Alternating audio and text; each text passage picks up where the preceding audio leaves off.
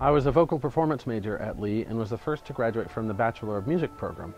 While there, I was a member of the Lee Singers, chorale, the chamber orchestra, and the opera theater, and was always a part of choral union.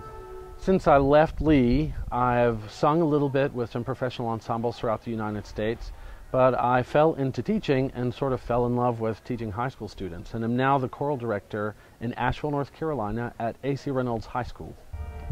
I think what prepared me the most for what I'm currently doing is the rigor and expectation of travel and performance, and being all around the world, meeting new people all the time, staying in their homes and getting to know them and having to relate with them quickly.